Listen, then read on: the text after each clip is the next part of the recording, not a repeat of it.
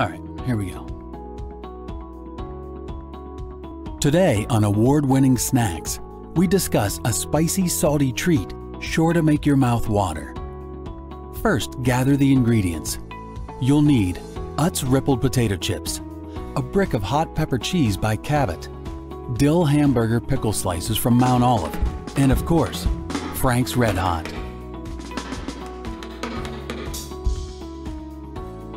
First, slice the hot pepper cheese into eatable chunks, approximately 1 inch by 1/2 inch by 1/4 inch thickness.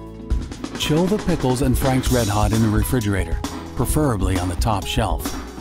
Let's go. Nice.